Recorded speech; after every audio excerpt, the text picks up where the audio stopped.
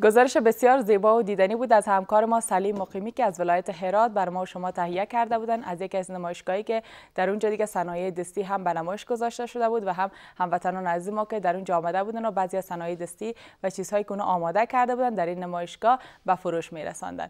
بازم بیننده برنامه صبح و زندگی همچنان باشید تا ساعت 10 و دیدگاهتان را میتونید از طریق صفحه فیسبوک صبح و زندگی همراه ما شریک بسازید در رابطه با ورزش شنا و بایسکل رانی که موضوع امروزی ما هست.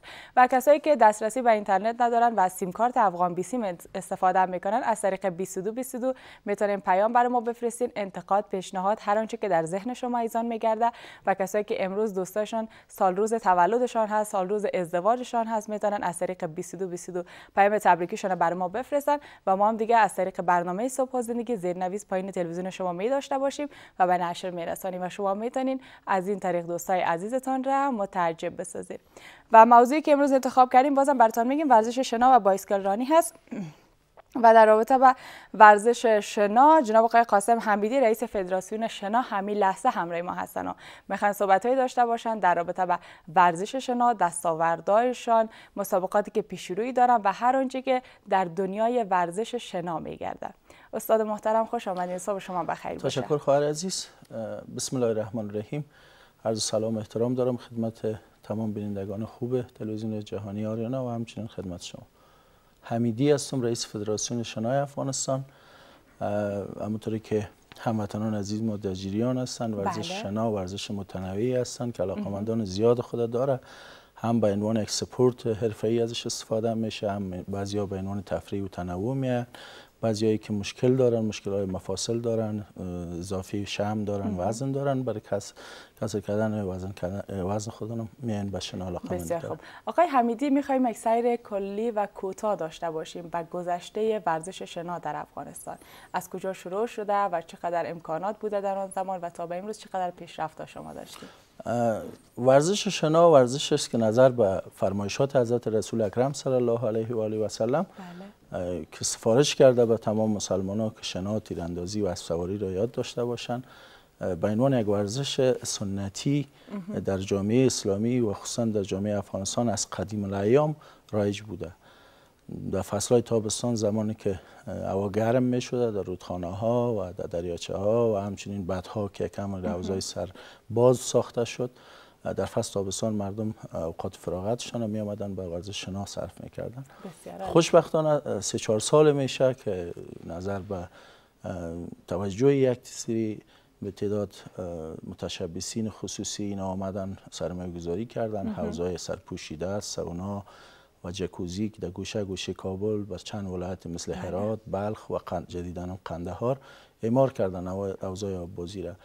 و الحمدلله امروز ورزش آببازی از بازی کردن که قدیما از نامش پیدا بود که آببازی بود، بازی کردن در آب، تمام شده. امروز خوشبختانه ما ورزشکارای حرفه‌ای در عرصه شنا و آببازی تربیت کردیم که میشه از عباس جان کریمی معلولی که از نداشتن دو تا دست رنج میبره و امروز خودش به دنیا ثابت کرده به تمام که خواستن توانستن است و معلولیت ناتوانی نیست. مثل از این رو در بخش خانم‌ها و در بخش آقایان ورزشکارای خیلی خوب خوشبختانه تربیت کردیم که همیشه فعالیت میکنن. و سال گذشته که من به عنوان رئیس فدراسیون شنای افغانستان به انتخاب مجمع عمومی فدراسیون شنا انتخاب شدم، 4 پلان داشتیم در پلان تدارکاتی ما که در قدم اول برای ارتقای ظرفیت مربی‌ها ما یک سمینار رو داشتیم. بعدش به خاطر از اینکه علاقه‌مندان آببازی که زمان در حوضای آببازی میرن مسئولیتشان و سلامتیشان احساس بکنن که خدا نخواسته به خطر مواجه نشد، تمام ناجیان غریقی که در گوشه‌های حوضها به عنوان نجات غریق مصروف وظیفه هستند، یک ورکشاپ تکنیکی و همکاری موسسه درجه صحت و وزارت دولت در امور حوادث مترقبه و هلال احمر افغانستان گرفتیم. یک کورس آموزش خیلی خوب بود و در نهایتش به تمام شرکت کنندگان اونایی که موفق شدن سرتیفیکیت دادیم که حالا تمام حوضایی که فعالیت میکنن مطابق با مو اسناد و مدارک اونا رو به عنوان کسی میگیرن که به عنوان ناجی غریق که مراحل قبل از وقوع حادثه، حین وقوع حادثه و بعد از وقوع حادثه همه برشان آموزش دیدن. بعدش به خاطر یک تعداد هموطنان عزیز ما خصوصا کودکایی که روزمره در خیابان ها مصروف صافی زدن شیشه‌های ماشین هستن، اسپند میکنن، بعضیشون بود پالش میکنن که اینا از یک طرف برای ما ثابت شده که بک‌گراند اکثر قهرمانای جهانه که آدم مطالعه بکنه از قسم مستضعف جامعه است. من هدفم همی بود که ما هم بتونیم یک نظافت و صفایی را برای از این کودکایی که دولت از زیر خاک موتر اینا هستن و هم در پالی از اینا چهرهای نخبه را به عنوان ورزشکار تربیت بکنیم. یک اکادمی آموزشی شنا را برای اینا ایجاد کردیم. بعدش مسابقات انتخابی تیم‌های ملی را برگزار کردیم در اواخر سال 97 که خوشبختانه تونستیم چهره‌های خیلی خوب را جذب تیم‌های ملی بکنیم.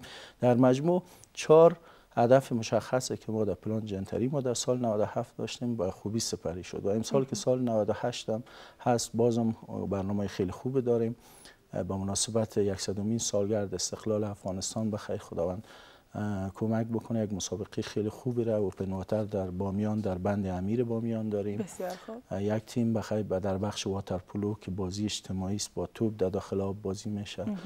با دبی هست به عنوان بیچ پلان های نوتان است که شما در سال جدید 98 دیگه در نظر گرفتید و خدا بخواه 2 نفر از ورزشکارای خوب جوان ما رو به مسابقات جهانی در قزاقستان ان شاء الله میفرستیم. بسیار خوب. دیگه برنامه متعدد بر ارتقای ظرفیت بازم همین برنامه را داریم. مثلا کورس آموزشی نجات غریق در بلخ داریم، همچنین در ولایت هرات داریم، در قندهار داریم. از جمله برنامه ما که در سال 98 هست تقریبا همین برنامه است. یعنی تا حال پلان هایی که شما در سال گذشته داشتین تانستین تا اواخر سالی که مثلا سپری میشه شما یک دستاورد خوب داشته باشین در عرصه شنا؟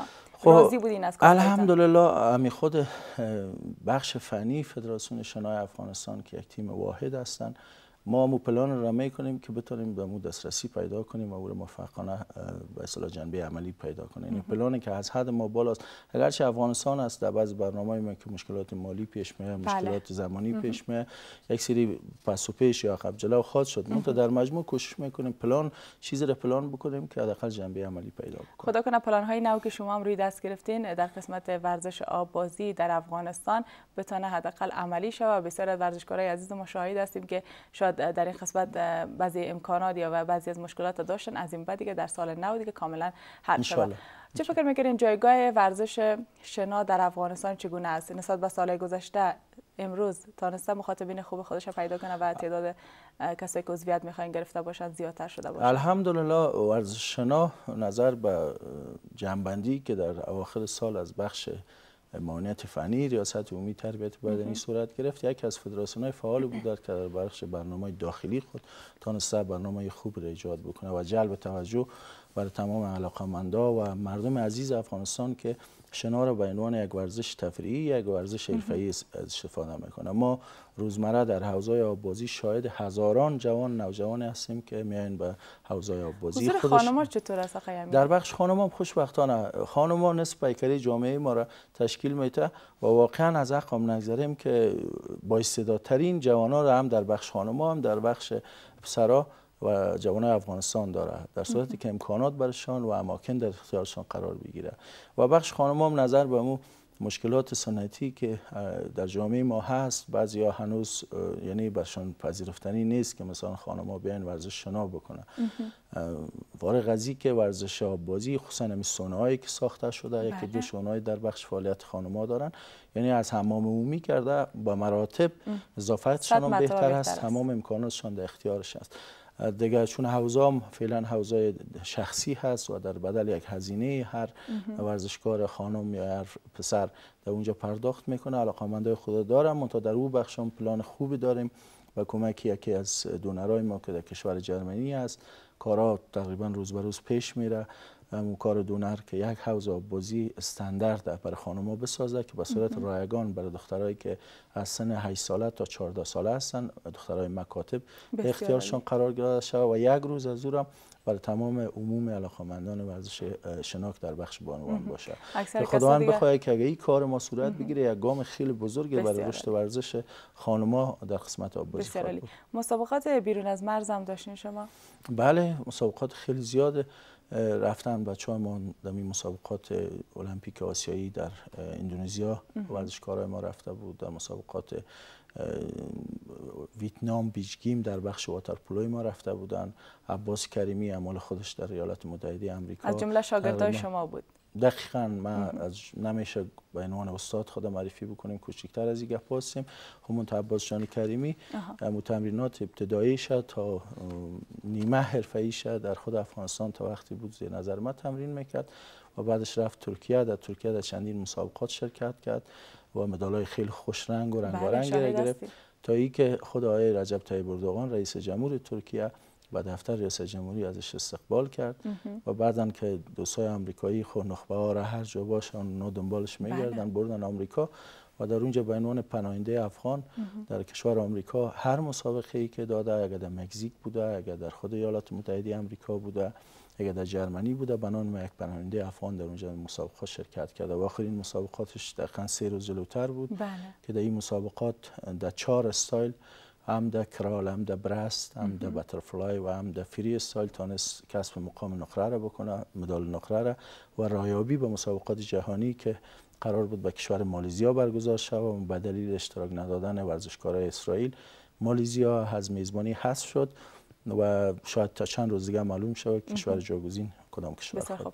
عباس کریمی از جمله ورزشکاران نخبه کشور عزیزم افغانستان است. فعلا مهاجر هستند در امریکا. هر جایی که هستن موفق باشن، افتخار ما هستن، ما هم به وجودشان افتخار میکنیم و هنوزم شاهد هستیم. البته طوری که شما گفتین فکر کنم در بسیار از مسابقاتی که دعوت صورت میگیره از اونها دیگه 100% از شما مشوره هم شاید بگیره. عباس جان کریمی همیشه نظر به مو لطفی که داره، همیشه در هر جای اگر عالم رسیده خودش احساس میکنه و هموطنان از این ما شاهد است. منتها امو فروتنی خود داره، همیشه در تماس هست و همیشه مشوره‌ای در قبال کار خود میگیره که ما هم ازش جا داره از طریق امی کمری شما تقدیر تشکر از خودش بکنم. آقای حمیدی، امی مسابقات شنا چگونه صورت میگیره؟ میشه در رابطه با هر مرحله و هر بخشش برای ما بگید؟ ورزش شنا ورزش است که بیشترین مدالایی که در المپیک در مسابقات المپیک توزیع میشه برای شنا میشه. مثلا یک شناگر که مایکل فیلیپس بخوایم قهرمان جهان از آمریکایی را نام بگیریم، با تنهایی خود 12 مدال در یک رویداد گرفته. مثلا ما 4 چی داریم، استایل داریم، کرال، برست، بترفلای و بگ و هر امی استایل ها مسافت های مختلف داره. 50 متر، 100 متر، 200 متر، 400 متر، 500 متر. بعد یک برنامه دیگهش از به نام آیم تیمی که 4 نفره، مثلا نمی 4 استایل 4 نفر از هر تیم 4 نفر است. نفر اولش کرال میره، نفر دومش برست میره به این صورت. یا مسافت های مثلا 200 متر داره، 400 متر داره، 500 متر داره. و یک بخش دیگه بخش اوپن واتر داریم به نام آبای آزاد که میشه مثلا در بحر و دریاچه ها و مثل در بند فکر کنم این مسابقات که شما پیش‌روی دارین در بامیان در بند امیر، در بند امیر اوپن واتر یک برنامه را اوپن واتر بخیر با حضور چند ولایت. خیلی جالب است مسابقاتی که در ورزش شنا دیگه به کار برده میشه و مرحله‌ای که داره و مسافه‌ای که بادو کسی که آبباز است باید سپری کنه. و چیزی که باید یاد بکنیم ورزش آببازی جزو ورزش‌های مادر است در المپیک. بله.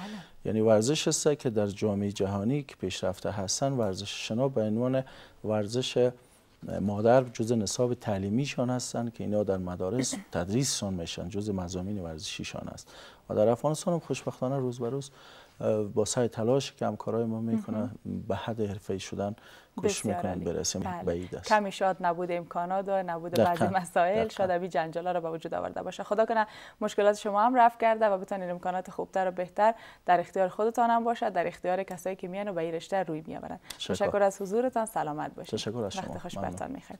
سپاس از شما عزیزانی که تا این لحظه هم ما رو تنها نگذاشتین. بیننده صبح و زندگی هستین. در ساعت سوم برنامه هم مهمانای خوبی را با خود می داشته باشیم. نرگس فنیاد استاد پوهنتون و صحبت‌های هم می داشته باشند در رابطه با حقوق جوانان بالای والدین. شما اگر میخواید معلومات بیشتر رو دریافت کنید بیننده ساعت سوم برنامه صبح و زندگی باشین که مهمان عزیز همراه با رستم جان دیگه صحبت‌های خوبشون همراه ما شما شریک می‌شن. خبر ساعت 9. تشکر از اینکه برنامه‌های ما را برای دیدن انتخاب کردین. اگر علاقه‌مند برنامه‌های قبلی ما هستین پس اینجا را کلیک نمایین. اگر دوست دارین برنامه‌های بعدی ما را ببینین پس اینجا را کلیک نمایین و اگر می‌خواین به چینل یوتیوب آریانا تلویزیون بپیوندین پس همین لحظه سابسکرایب کنین.